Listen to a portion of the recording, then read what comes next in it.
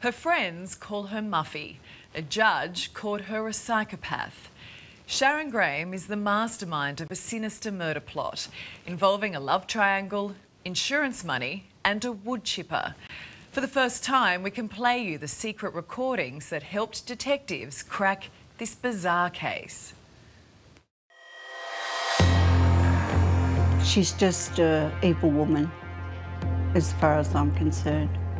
To take someone's life like that and plan it and execute it. Sharon Baton not only shares the same first name as Sharon Graham, the two women were best friends, but that all changed when Sharon Graham was charged with murder. She is a pure evil woman. Simple as that? It's simple as that. Stay in jail, don't ever get out. You need to tell us what happened. Tonight, for the first time, what really happened in the so-called wood chipper murder. We believe that man has been put in that machine and it's foul play. We have the moment detectives crack the case and the secret recordings from the killer's bedroom. Oh, babe, I hope you haven't gone against him. I have not. I've stuck up for an whole week. You couldn't make this stuff up. The facts of this case read more like a movie thriller than reality. Sex, money, a love triangle, even a grisly murder on a remote country property. And the day I found out he was murdered, I couldn't believe it because he's such a nice person. And why people would do that for money. Colin Saunders' brother Bruce is the victim of this shocking crime. Blake is Bruce's son. Ever since I lost Mum, Dad was the only one I had left, and then to lose him was nearly an impossible blow to keep going. I can even see it now, you know, the thought that that's where Bruce died, and I have to drive over this every day.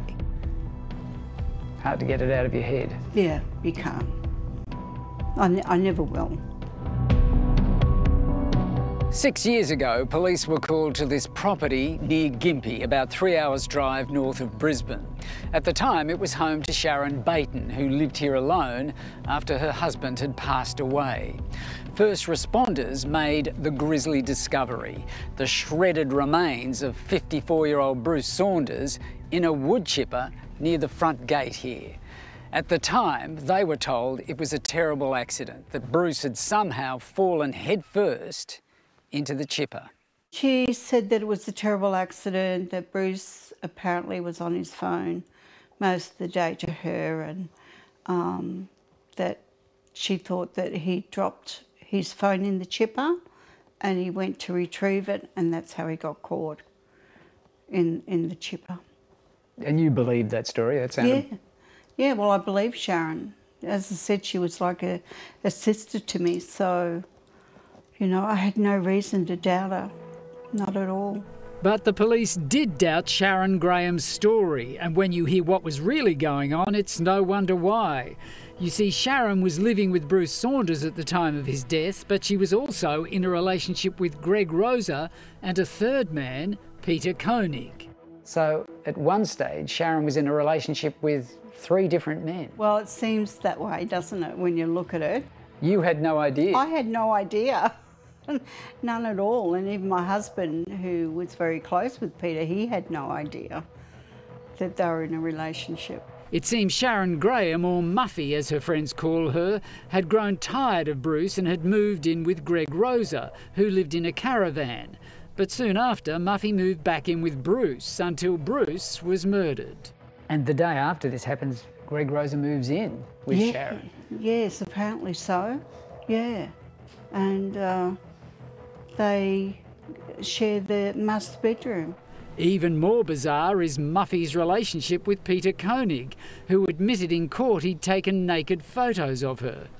And initially you thought Peter was Sharon's partner. Yeah, we did. We even said, you know, at one stage about Peter being her partner, and she said, oh, no, this is just a friend is more like brother-sister relationship. During a search of Rosa's property, police uncovered 2 notes written by Rosa which detailed a previous plan to murder Bruce Saunders. The notes said, 3:30 to 4 a.m, has to be there before he wakes. Alarm goes off around 4:30 a.m. Apparently they had a gun, and it was supposed to have been done in Bruce's home. There was a map of the house. But that plan was scrapped, Peter Koenig telling the court Sharon Graham invited he and Greg Rosa to a secret meeting at a motel where a new plan was hatched. This time the 2 men were going to invite Bruce Saunders to help them clear trees on Sharon Baton's property. They even got Bruce to hire an industrial-sized wood chipper. The opportunity came up, I think, with my place, where it was more isolated, but it happened there. What was it about Sharon? How did she have this power over men? I don't know what power she had, but there was just something about her. There was an aura about her that would just draw people in. And she was just so good at it. She was very good. Have you lied? No, I haven't. What you're listening to are secret recordings of Sharon Graham and Greg Rosa. Police planted listening devices and video cameras in Bruce Saunders' house, where the killers had taken up residence. Aren't the phones going to be tapped? I don't know. I'm not a mind reader. This video in the kitchen proves they were suspicious they were being recorded. Oh, you have to come into the car because I now know something. Surveillance catches them meeting in Sharon Graham's car outside, where they can't be heard. And now, according to the evidence in court, Sharon was the one that orchestrated all this. Yeah, that was a shock to the system. I would never have thought in a million years that she would do such a thing. At Bruce Saunders' funeral, Sharon Graham was sat in the front row being comforted by Bruce's son Blake. She sat up the front with Blake, and Blake was consoling her, had his arm around her, and yeah, so it was very strange. And looking back on that now, does it make you think, how could she possibly do that? Yeah, definitely. And to pretend that she was still in a relationship with Bruce at the time. Did you murder Bruce Saunders? No, I did not.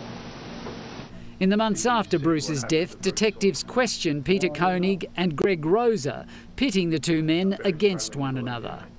This is also your opportunity to tell us if you have knowledge that Peter has killed Bruce and put him in the chipper. Peter wouldn't do that. No way. He's such a quiet man and he would never do that. Police demand to know why the 2 men didn't call 000. Instead, they call Sharon Graham, who's apparently so distressed, they call her an ambulance. Then he rings an ambulance for Sharon Graham, because she's so distressed.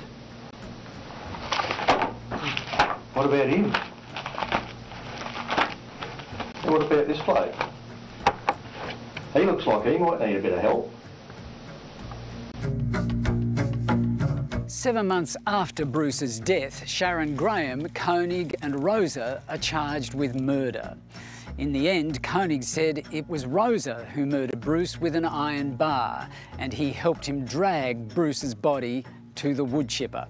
In court, Koenig was asked why he did that, and he said it was because Rosa had a bad back. I can't believe that they decided to do it on my property. And so you were collateral damage in all this. And I blamed myself for 3 years. I kept saying it was my fault. So was this all about the money? Oh, definitely. Yeah. Looking back, Bruce was worth more to her gone than what he was alive. In court, the prosecution said Graham made a choice between Bruce Saunders, a decent man who owned his own home, and Rosa, who lived in a caravan park, and she chose the bad boy, asking Rosa and Koenig to kill her ex-partner and make it look like an accident in a bid to claim $750,000 in life insurance. Sharon had a lifestyle that she liked to live, and she was running out of money. So definitely the money was the culprit that ended up in his death. Greg Rosa and Sharon Graham were both found guilty of murder and sentenced to life in jail. Peter Koenig pleaded guilty to being an accessory after the fact to murder and received a suspended sentence. Sharon Baton's victim impact statement was read to the court. Sharon, you need to take responsibility for your decisions and stop blaming everybody else. You planned it and you made sure it was carried out. You had a way of getting men to do your bidding. It's like you have a spell over them. Outside court, Bruce Saunders' son Blake said he wanted everyone to know who his dad was. As a good man who loved his family and community and would do anything to help anyone. Bruce's brother Colin, still angry. We got the best outcome, but at the end of the day, she still has a life, and my brother doesn't. He's such a sweet man, very kind, very gentle, very giving. Sharon says she still struggles with what happened to Bruce in her front yard, even though she no longer lives there. Just got to move on and learn to cope with it. But yeah, you still do. You still see it in your dreams.